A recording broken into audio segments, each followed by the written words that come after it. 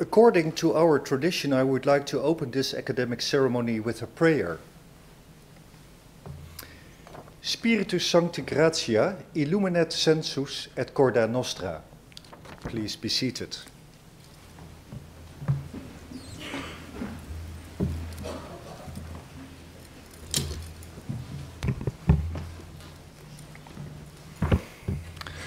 On behalf of Radboud University and Radboud University Medical Center, I wish you a very warm welcome to the inaugural lecture of Professor Corina Greven, who has been appointed in 2021 as full professor in environmental sensitivity in health. A special welcome to the parents and the brother and the cousins of Professor Greven, as well as Professor Renner, who is Vice President of the German Psychological Society, and also a very warm welcome to the friends and colleagues of Professor Greven. My name is Jan Smit. I am Dean of the Faculty of Medical Sciences and also acting rector for this ceremony. Corina Greven was born in Nuremberg in Germany. She studied psychology in Bamberg and completed her bachelor in psychology at the University College in London, followed by a master in social, genetic and developmental psychiatry. In 2011, she received her PhD at the same institution with the highest possible grade. In 2012, she became postdoctoral researcher at the Department of Cognitive Neuroscience here at Radboud UMC and the Donders Institute for Brain, Cognition and Behavior, and at the Academic Center for Child and Adolescent Psychiatry, Karakter. Professor Greven focuses on studying the differences in sensitivity to environmental stimuli. An important question is how heightened sensitivity to negative and positive environments impacts our health and contributes to positive health, but also to so-called disorders like autism spectrum disorder and sensory processing sensitivity, also known as high sensitivity disorder. Professor Greven, the floor is yours and we're eager to hear your lecture. Thank you very much. Dear Rector Magnificus, dear colleagues, dear friends and family, it is my great pleasure to stand here today to give my inaugural lecture. I would like to start this speech with a question, and it is a question to you here on the Corona, those in the audience, and those watching online. The question is, what do you think of when hearing the term high sensitivity? Think maybe of a coworker or yourself being called highly sensitive. Please raise your hand now if you think it's a negative thing to call somebody highly sensitive. Who thinks it's a negative thing to call somebody a highly sensitive person? I see some shows of hands and more on the Corona. Please raise your hand if you think it's a positive to call a person highly sensitive. I see more shows of hands here. Well, while this is a selected and probably positively influenced audience, in everyday language, high sensitivity has an image problem. The term is commonly used to describe different manifestations of vulnerability in which a person is easily hurt or offended. The predominant connotation is of someone who cries easily, is female, or simply can't take a joke. It's typically something you do not want to be, too sensitive. Well, I'm here today to tell you that this notion from everyday language has been outdated by science. The overall message that I want to pass on to you today is that high sensitivity does indeed come at a cost, but also with major benefits that largely remain to be leveraged in our society. By neglecting high sensitivity, we spoil people's talents, we spoil their well-being, and we spoil their personal effectiveness. Unfortunately, this is not always recognized at this point in time. Today, I would like to invite you on a journey with me to rethink sensitivity to environments. I would like to get you sensitive to sensitivity. And I will do so in 5 parts. I will first give an introduction, then show theoretical models on environmental sensitivity, focus on empirical findings on high sensitive personality, say a few words about my own background in ADHD research, and I will end with future directions.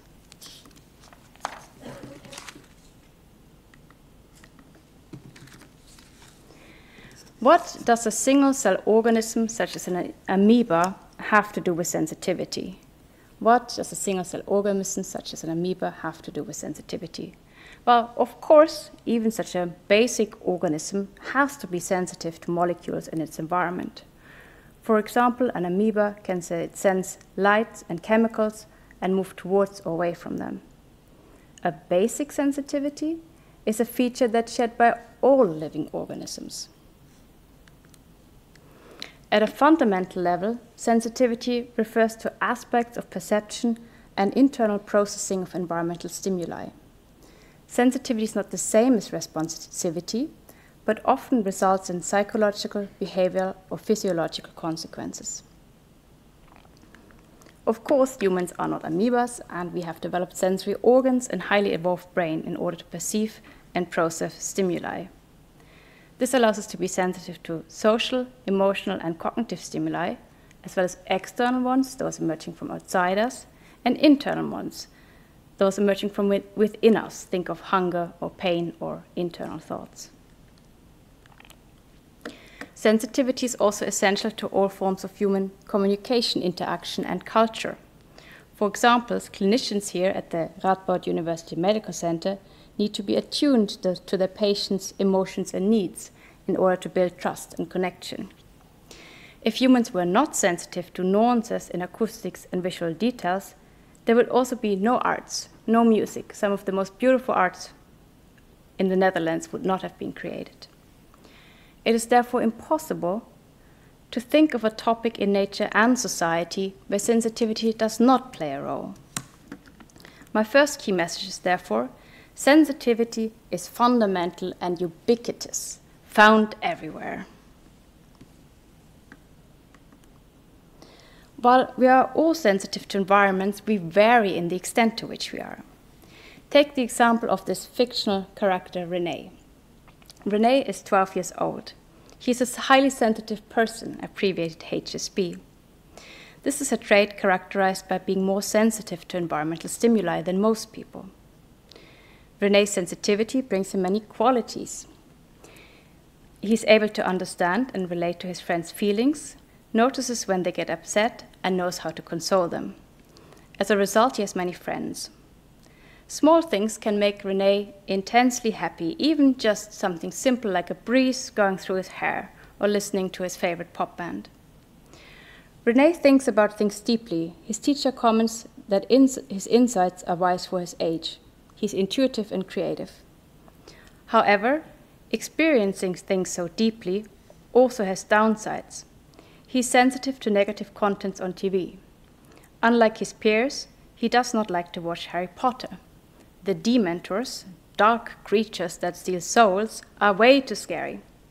Not everybody around him understands that. After playing video games with friends, he needs downtime. Otherwise, he gets fatigued and angry. Too much sensory input. This is just one example of a trait describing people who are more sensitive to environments than others. But there are many more examples. Concepts that describe inter-individual differences in sensitivity to environment are found across multiple domains in psychological science, including personality, temperament, psychiatric, social, cognitive, affective, physiological, genetic, and neurobiological research. There are many examples. You can see them here, and I will not read them all out, but this list here is extensive and is by far not comprehensive. My key message too is therefore, we differ in the extent to which we are sensitive to environments. It is clear now that there's no one definition of sensitivity. Rather, there remains conceptual ambiguity. Therefore, rather than providing a definition, I aim to provide an explication of sensitivity, whereas a strict definition closes doors and limits. An explication is an act of opening and unfolding.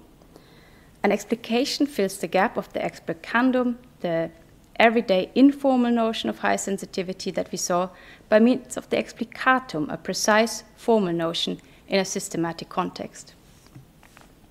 Today, I will put a spotlight on the explication of sensitivity with a focus on high sensitive personality, HSP.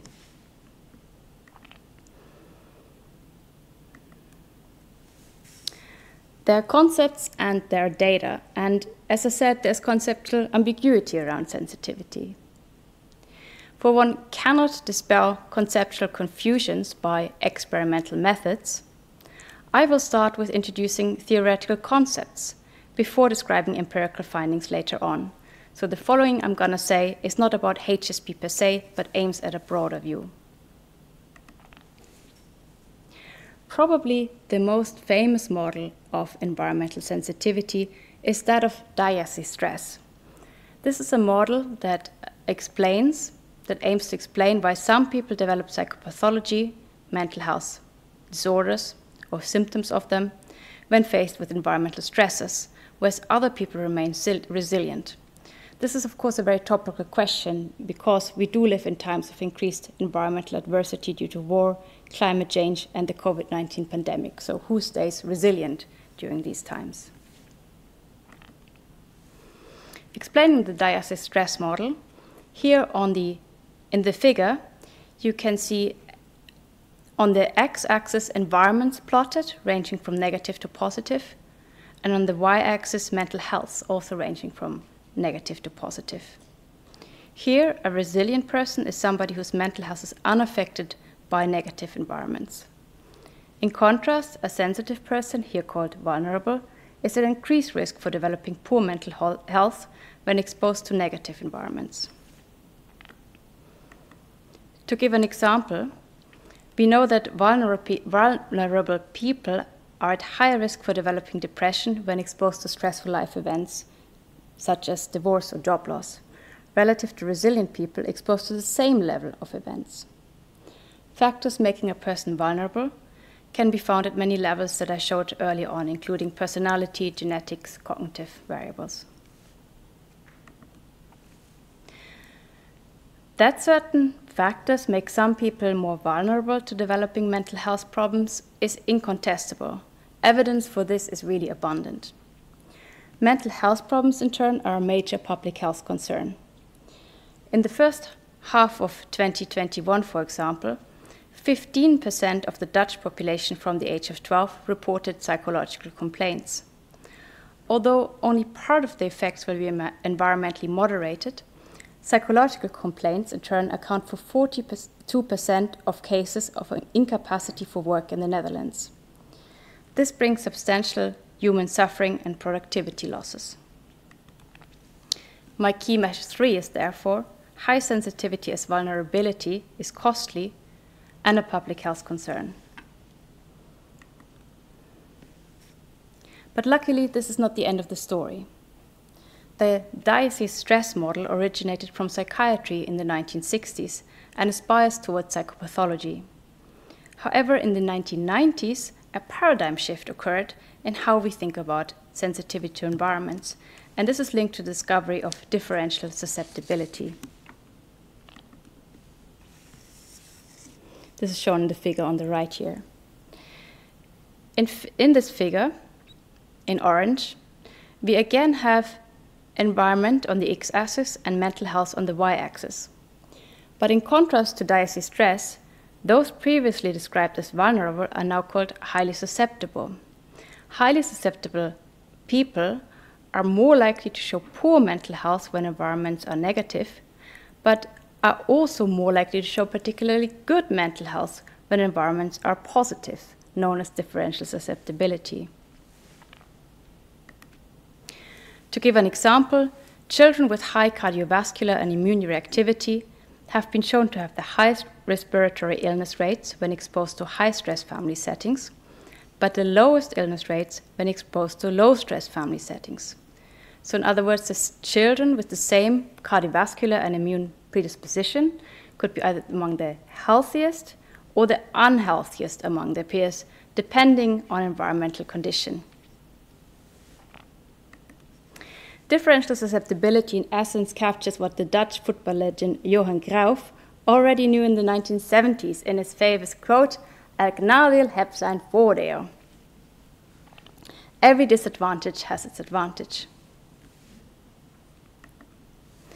The question is then, why did it take scientists so long to figure this out? And the answer is simple. Scientists simply didn't measure it.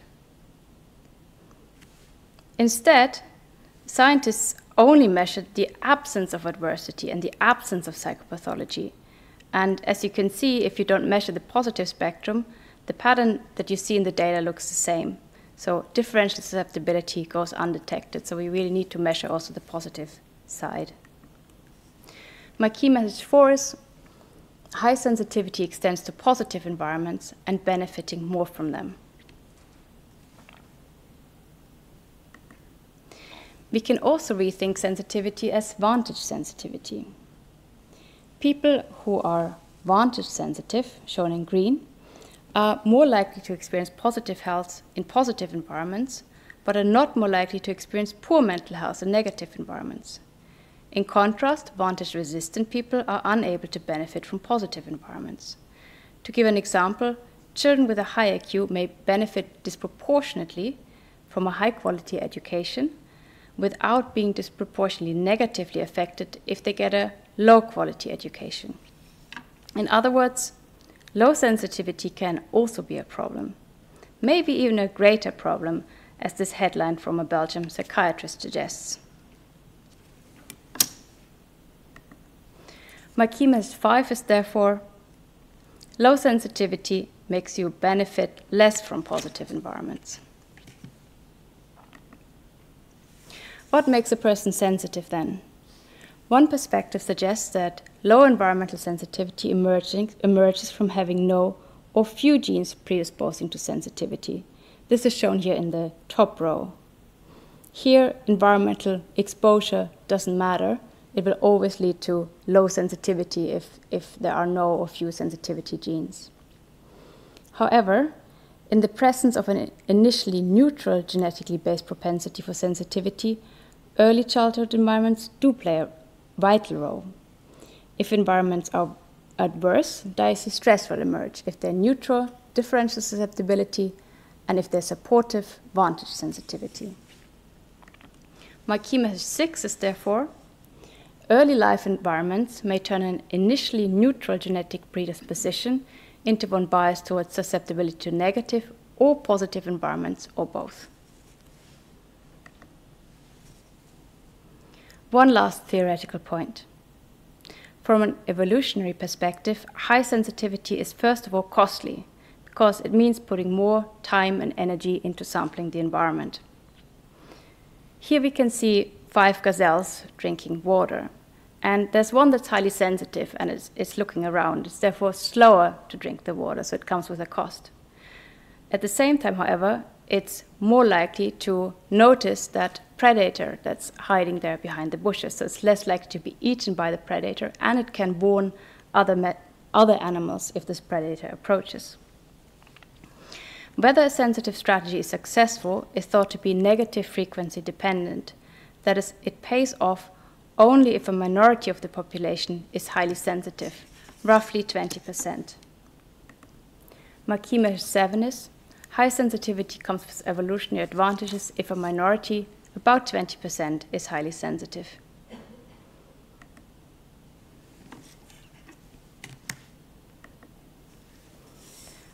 So far, I have been busy with clarifying theoretical concepts. Concepts are important for productive data collection and interpretation of data, but of course, concepts without data are not modern science. I will therefore now present empirical findings on one specific trait, namely high sensitive personality, the trait we encountered earlier in the boy, René. What many of you here probably won't know is that this speech falls in the Dutch week of the highly sensitive person. Right now, There are hundreds of activities organized across the entire country, of which this speech is just one. And if I'm really honest, the timing of this speech this week was total coincidence. But who knows? Maybe it was meant to be. While HSP is currently receiving much attention from society, this is very much in imbalance with its small evidence base. As this Dutch national newspaper provocatively put it, and I was interviewed here together with my colleague Professor Homberg, high sensitive personality is extreem gevoelig en ongelooflijk genegeerd door de wetenschap. HSP is extremely sensitive and unbelievably neglected by science. There are just over 100 peer-reviewed studies on HSP, although scientific interest is now rapidly growing. HSP is surrounded by a number of controversies. For example, is it the same as neuroticism? Is it the same as giftedness? Is it too esoteric? And does it even exist? Controversies always implicate open questions, which is why this professorship is important to answer them. The construct HSP was first described only in 1997 by American psychologist couple Dr. and Professor Aaron, whom I now collaborate with. The scientific name for HSP is sensory processing sensitivity, although for simplicity I will simply be talking about HSP today. The HSP concept was derived first of all from literature review, but also from qualitative interviews asking adults what being highly sensitive was like for them. Personally, I believe that one of the reasons why HSP lives so much in society is just because it was derived from conversations that took into account experiences of highly sensitive people themselves. HSP is described by several characteristics. These are being more sensitive to subtle stimuli, a greater emotional response to them, higher empathy, deeper processing of environmental information, with the result of being more easily overstimulated by this information. And if you like these images, these were made for me working with a highly sensitive illustrator, whom I also reference on my slides. One question that I often get is HSP the same as neuroticism? And you may know some neurotic people yourself. These are people who tend to be more irritable, more nervous, more likely to see the glass half empty. HSP does indeed correlate with neuroticism, around 0.4, but this actually means that most of the variance in HSP is independent of neuroticism. When highly sensitive people get overstimulated, then they can get irritable and anxious or depressed, which may cause this correlation, but the two are not the same.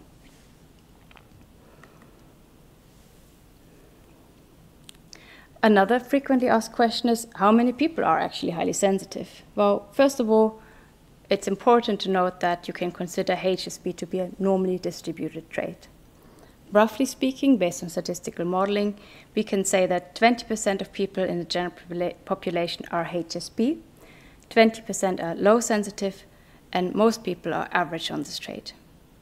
So this also means that at least 1 in 5 people in this room will be a highly sensitive person, although maybe more. I kind of do expect this to be a biased audience here.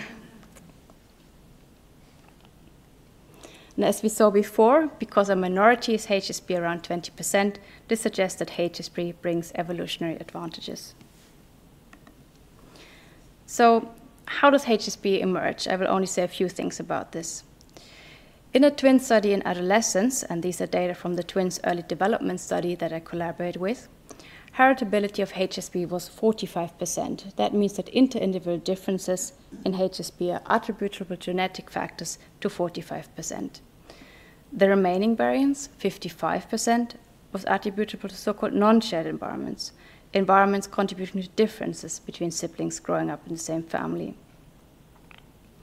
We do not know what precise genes and environments are involved, but we expect it to be many genes and many environments of small effect size. There's also first evidence what a highly sensitive brain might look like. Functional magnetic resonance imaging studies, which I work together with colleagues from the Donders Institute, suggest that HSP is associated with greater activity in brain regions in the default mode network, which is active when somebody is not performing a task, for example, while daydreaming or thinking about the past or the future. In addition, regions in the salience network appear more active in HSP. This is a network which directs our attention to stimuli that are emotional or particularly salient. All of you are a salient image to me right now. This figure actually comes from our team science review that I worked on together with international colleagues. And together we hypothesized that activity and connectivity in these networks may underlie the greater depth of processing and emotional reactivity observed in HSP. HSP is linked to lower well-being and mental health and more somatic symptoms. These associations include more stress, anxiety, and depressive symptoms, fatigue, and physical complaints, with small to medium effect sizes. Associations of ADHD with ADHD and autistic traits tend to be small. HSP is actually not a disorder, but it's a personality trait. Yet people high on the trait may be more likely to end up seeking help for mental health or somatic problems, as environmental information can easily get overstimulating. Here the link to stress-related problems appears particularly salient. In a Dutch survey by the knowledge platform hoogsensitiv.nl, 57% of HSP adults reported ever having experienced a burnout, relative to a population baseline of only 17% of all Dutch employees. So this is a 3 times elevated rate. While these survey results were not in a population representative samples and therefore likely overestimate prevalence, they strongly suggest that we should pay more attention to this as scientists. The question then arises, how can we prevent highly sensitive people from developing stress-related problems? The models we saw earlier may help give an answer. HSP has actually been linked to all 3 models, but predominantly to differential susceptibility, meaning highly sensitive people, HSP people, are more affected by negative and positive environments. Here are some examples of positive environments that are shown to matter in HSP. First, highly sensitive children exposed to a high parenting quality are shown to have greater social competence and fewer externalizing problems relative to less sensitive children exposed to the same parenting quality. Second, highly sensitive adults are more likely to experience positive affect after watching uplifting movie clips and show more activation in the major reward centers of the brain when viewing photos of the smiling face of their romantic partner, relative to less sensitive adults. Lastly, highly sensitive adolescent girls, that are shown here in the bottom line, had fewer depressive symptoms after a positive psychology intervention program, even though they did not differ from low sensitive adolescent girls prior to the intervention. You can see here. So HSP may also be linked to greater intervention response. The question is then, why is HSP at population level linked to worse mental health and well-being, given such sensitivity to positive stimuli? One answer may be that, whether HSP or not, we all have an evolutionary conserved tendency to be more affected by bad than good news, known as the negativity bias. Yet, highly sensitive people are thought to process information more deeply and are more affected by that information than most people. Given that bad is stronger than good, and if, as I showed earlier, early life experiences contribute to shaping habitual response styles to environments, then it may be difficult to reverse this pattern later on. This means awareness about HSP from an early age is crucial. Right now, however, many people only found out late in life that they are highly sensitive. In our qualitative study, and this is work together with Professor Bax and the late Dr. Karndorp, our adult participants only discovered in their 30s that they were HSP, and often only during difficult times such as a burnout or career switch. When finding out about HSP, it gave them an explanation for the feelings and behaviors. Like one participant put it, for him it was like the puzzle pieces fell into place. Participants also reported feeling recognized. It gave them a base to cope with overstimulation and was a starting point to increase well-being. As such, HSP may be an important factor in prevention and human flourishing. HSP develops early in life. It can be measured as young as age 3. May, as I showed earlier, predict enhanced prevention response, and it's also related to positive traits such as empathy and creativity and being able to connect. Just some examples of soft skills that are considered to become more important in the future. My 8th key message is therefore, in HSP lies significant potential for innovating the ways we use to prevent mental health problems and foster well-being and human flourishing. But rather than hearing all of this out of my mouth, allow me to let a highly sensitive person speak for themselves. In this case, 7 times Grammy Award winner Alanis Morissette, who describes herself as HSP. And I got exclusive permission to show this here today. Well, I knew something was up when my family was looking at me somewhat strangely. And I remember probably about 10 years ago, my father and I were sitting down. I was hosting a show in Canada, and he was having a moment, and I was crying about something intense for me, which he'd gotten used to, I suppose, at that point. He said to me, he said, "Alanis, I'm so sorry. We just never really knew what to do with you. We were at a loss."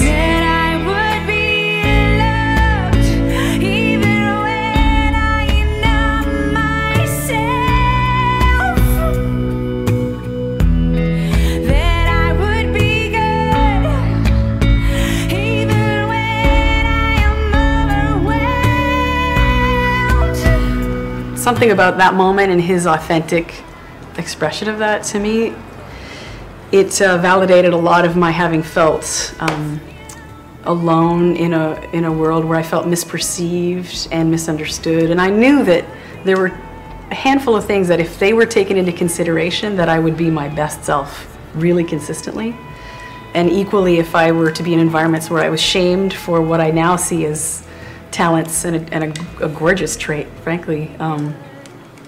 Had I been in environments where it had been supported, it would have been a lot easier for me, and I wouldn't have felt so shame-ridden. That I would be good. Alanis now enjoys advocating for causes she has found to be of central importance. One is attachment parenting. Also, because, like her son is highly sensitive, she is deeply interested in parenting sensitive children. Alanis told me that she and her husband Solai know that one key to parenting their son ever is, in Alanis's words, honoring his every feeling and letting him feel it through. Another is preventing his becoming overstimulated. If Alanis and Ever both need downtime, then Solai, not having the trait himself, can readily take over. Teamwork.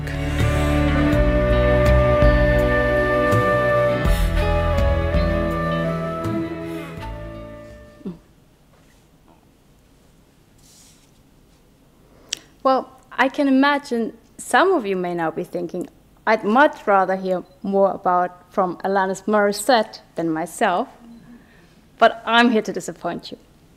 I will actually be saying a few words now about my own academic trajectory.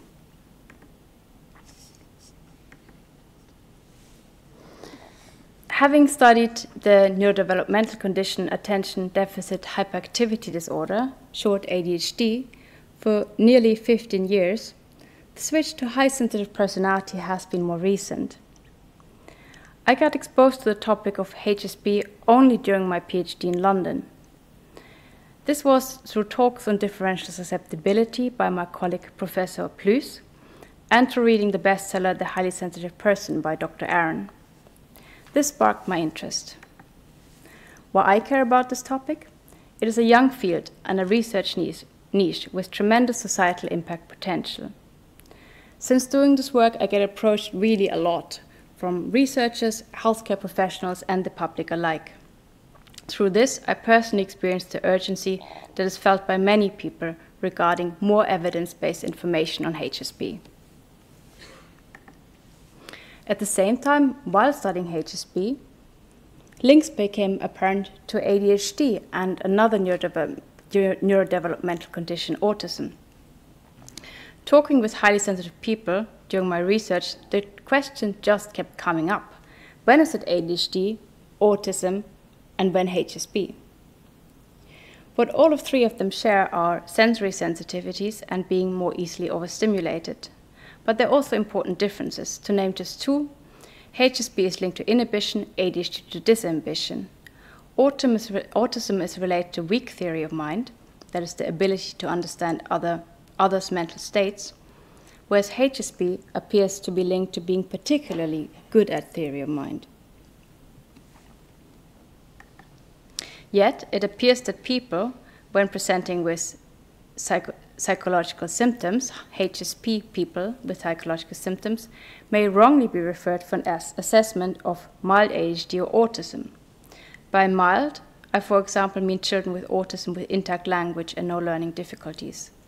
This will still need to be backed up by scientific data, but if this meant that some people with HSP were to be misdiagnosed with mild ADHD or autism, this could explain non-response to intervention for some children. Currently, there's nothing taught about HSP in classical textbooks for healthcare professionals. My key message 9 is therefore, education about HSP is needed to avoid incorrect framing of it as ADHD or autism. It is increasingly clear that ease of overstimulation is not just found in HSP, ADHD, and autism, but also certain stress-related and somatic conditions. What is unique about my approach is that I study HSP in such a broad, transdisciplinary context that allows deepened insight, not possible studying them in isolation. In Nijmegen, I'm of course perfectly embedded to do so. The Radboud University Medical Center has strategic research accents on neurodevelopmental conditions and stress-related disorders, chaired by Professor Franke and Professor Tendolkar, as well as allowing me to connect to clinical departments. Furthermore, Character Child and Adolescent Psychiatry, where I work among others with Professor Stahl and Professor Rommelse, is a nationally leading center on neurodevelopmental conditions in children and a key collaborator in this regard. Some people are saying that we should look at neurodevelopmental conditions such as ADHD and autism as differences rather than disorders. This is captured in the term neurodiversity, which emphasizes that all brains are different. ADHD and autism are then simply two examples of brain diversity. In her book, The Divergent Mind, Bay Area author Gennaro Nurnberg advances this idea in two ways. First, she proposes to place HSP among such neurodivergences, as HSP and other personality traits like introversion also reflect brain differences. Second, the author puts forward the notion that people's inner traits, such as HSP, ADHD, or autism, should be respected in the same way as outer categories of identification, such as race, culture, sexuality expression, and gender. Such an approach may help reduce stigma, as I showed earlier, sensitivity is something that all of us possess. My 10th and final key message is therefore, ADHD, autism, and HSP should be considered integral aspects of diversity and inclusion initiatives.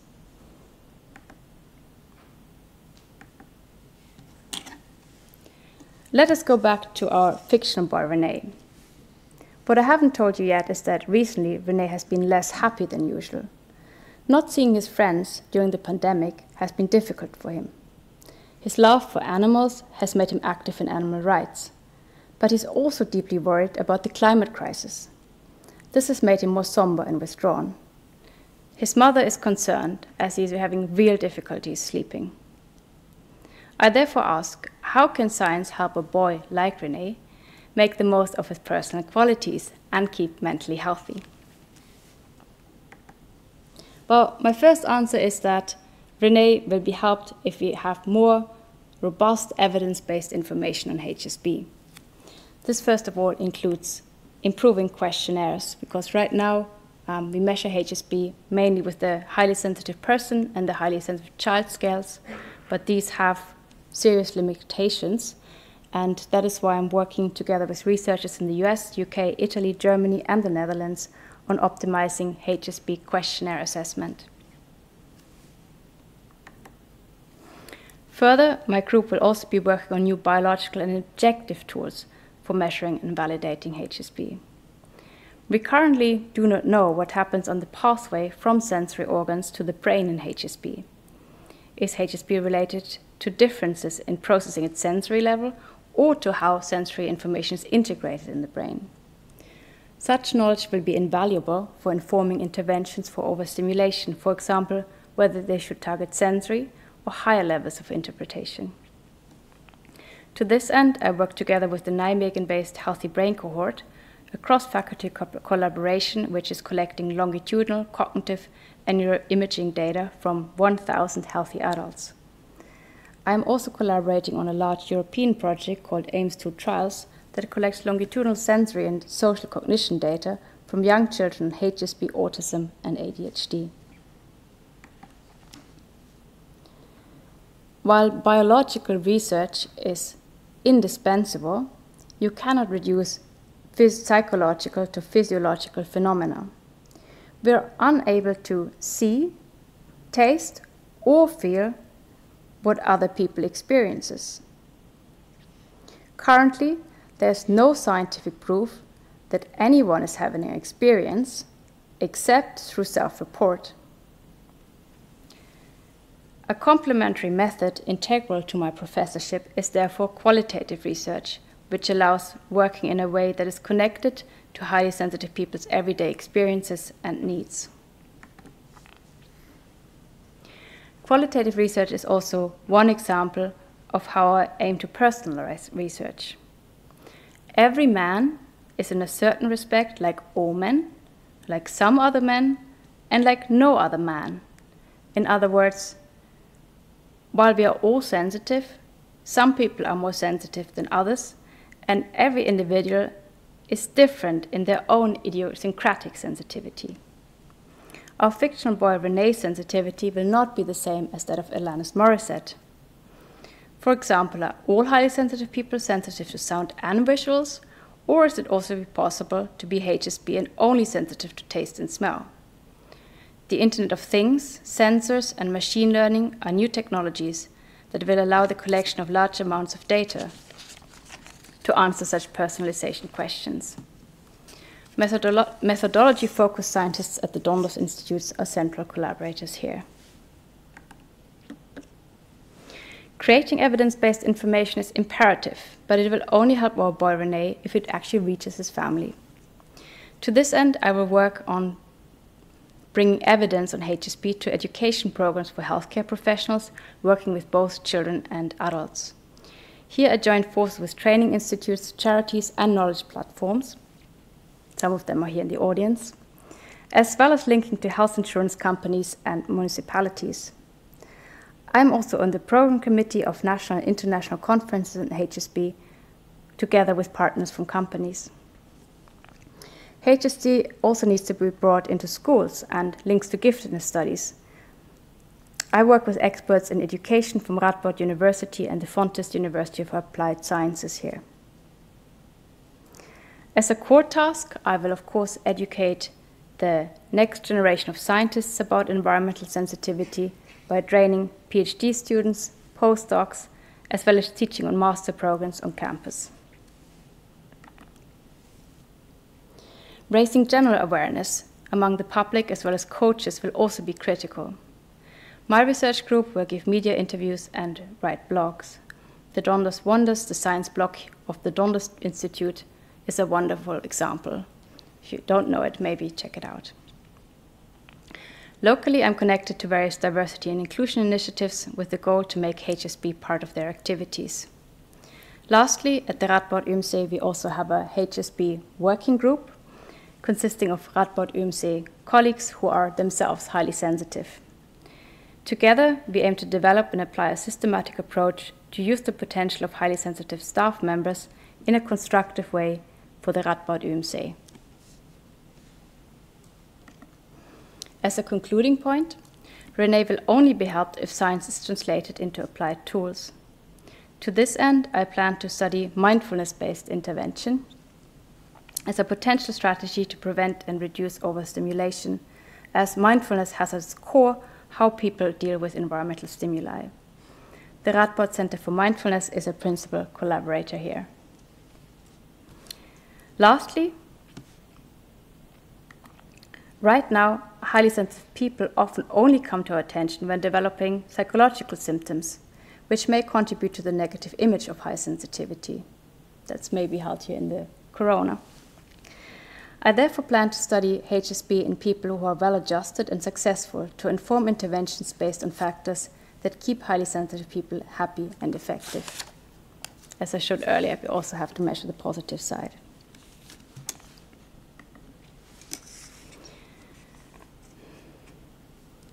So high sensitivity is here, and it is here to stay. For a long time, we have ignored the topic, but now it's time to wake up to it. If we don't, chances are missed and talent spoiled. With this professorship, I will make a contribution to an evidence-based approach to high sensitivity. So I said at the beginning that I want to get you sensitive to sensitivity. So my question to you now is, did I get you sensitive to sensitivity?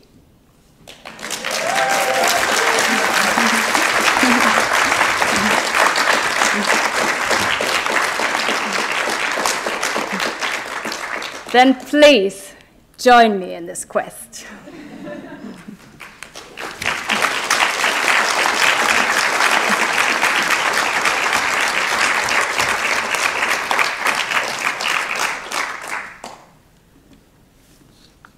I have a few more words to say. This brings me to the acknowledgements. You maybe noticed that I only mentioned a few names during my speech.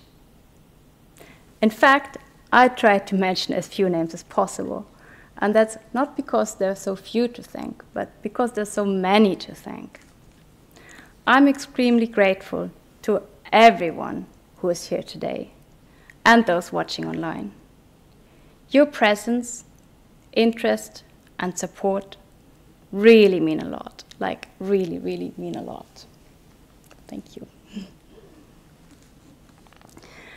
Yet, you will hear me mention a few names, those who have been formally involved on my academic trajectory, as well as friends and family who especially came to Nijmegen today.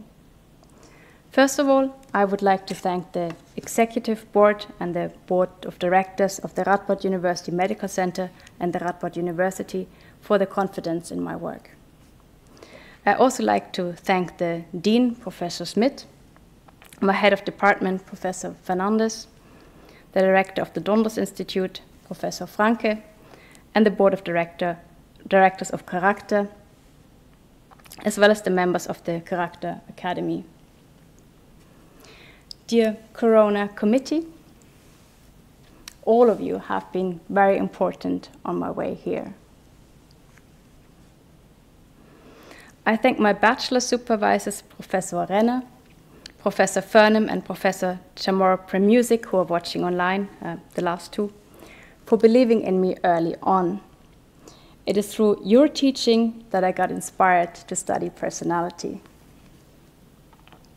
I would like to thank my PhD supervisor, Professor Plouman, also online, for his generosity and opening so many doors for me. Thank you, Professor Ascherson, for teaching me about ADHD. Professor Homberg, Judith, jij bent heel belangrijk voor mij geweest om gemeenschappelijk het HSP-onderzoek op gang te krijgen. Dank je voor. Dank voor de mooie samenwerking. Professor Buitelaar, Jan, Je hebt enorm veel invloed gehad op mijn loopbaantraject en ook op mijn leven door mij als startend postdoc naar Nijmegen te halen. Je begeleidde me, maar je liet me ook vrij, zodat ik mijn eigen academische weg kon vinden. Bedankt voor de talloze kansen die je me hebt gegeven. I thank you to my students. I also see many here. Thank you for keeping me sharp. It's a big inspiration for me to see you learn and grow. And it is you who keep me connected to what will be important for future generations. I would like to thank my colleagues, friends, and family in Germany, the UK, the US, Switzerland, Italy, and the Netherlands in my acknowledgements. Thank you to my friends from the Donders Institute, and we were just walking last night to Nijmegen, and I realized that there is hardly a bar or cafe where we haven't had a party together. So thank you also for that. Thank you to my mentors and all those others that were active behind the scenes. Liebe Thomas, liebe Katharina, liebe Stephanie, you have become true friends in Nijmegen to me over the past years. Liebe Miriam, ich erinnere mich noch gut an den Tag, als du im Alter von 6 Jahren zu mir in die Klasse gekommen bist. Du hattest die 1. Klasse übersprungen und es dann geschafft, auch noch ein Jahr vor mir das Abitur zu machen. Und ich war sicher keine schlechte Schülerin. Ich schätze es sehr, dich die letzten Jahre als gute Freundin und Abenteuerbegleiterin gefunden zu haben. This brings me to my family. Dear Alexia, dear Nika, you traveled the furthest, all the way from the US. Our families may be far apart, but we're always feeling close and our connection is very special. Lieber Rainer, liebe Marion, liebe Veronika, ihr seid ein bedeutsamer Bestandteil dieser Familie. Es ist nicht selbstverständlich, dass wir so viele Familienurlaube zusammen verbracht haben. Für all die schöne Zeit und Verbindung möchte ich mich recht herzlich bei euch und auch bei Franziska und der weiteren Garus- und Thieme-Familie bedanken. Meine Patentante und Namensgeberin Uta. Wir haben eine besonders enge Verbindung. Leider ist Hans Hinrich nicht mehr bei uns. Der hätte heute bestimmt die besten Witze über mein Outfit gerissen. Lieber Bastian, liebes Bruderherz, wir sind ein Beispiel dafür, wie Kinder aus der gleichen Familie sehr unterschiedlich sein können. Ich bin sehr froh und dankbar, dass wir die letzten 2 Jahre während der Pandemie als Familie noch näher zusammengewachsen sind. Danke, danke für deine Unterstützung und Anwesenheit in Tatkraft und Wort. Ich bin sehr stolz, einen Bruder zu haben, der Studienrat ist. Besonders glücklich bin ich auch, dass du in Lisa eine so gute Partnerin und Bereicherung für unsere Familie gefunden hast, auch wenn sie heute aus gutem Grund verhindert ist. Den größten Beitrag zu dieser Rede haben dann aber doch 2 Menschen geleistet. Lieber Papa, liebe Mama, es ist noch nie passiert, dass ihr nicht für mich da wart. Es gibt nichts Wichtigeres, als mich so bedingungslos angenommen und unterstützt zu fühlen, wie ihr es immer getan habt. Dass ich Professor werden würde, war für euch kein Thema. Druck habe ich in dieser Hinsicht nie gefühlt, aber deswegen seid ihr nicht weniger stolz. There's so many more names that I would like to mention and so many more people to thank, but time is up. I would therefore like to end by saying again, thank you, thank you, thank you to every single one of you. The reception is now waiting, and ik heb gezegd.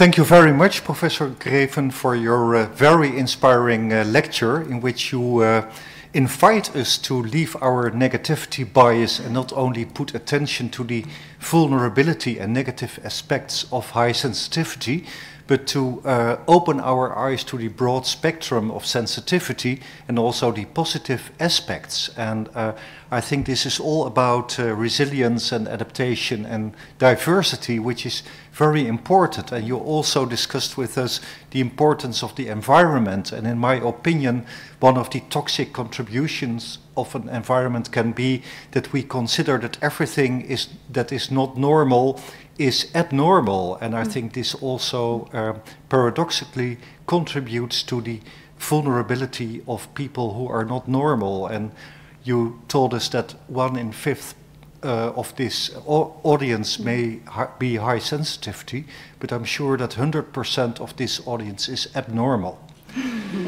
I think you also invite us as Radboud UMC and Radboud University to be high sensitive to the needs of our students, but also high sensitive to the needs of our society to have real impact. And I really admire also your contribution to the invitation to colleagues with high sensitivity traits to help our organization to see things that we cannot see and to feel things that are important. And as such, I think you help us to become more diverse than we were before, which goes far beyond the concept of gender diversity, but diversity in the real meaning of the term. For that, I thank you very much, and I hope that this is the beginning of a very important trajectory with each other. For now, I think we can invite each other to have drinks and probably to have a party downstairs. And before I will invite the Corona to leave the room, I will close this session with a prayer.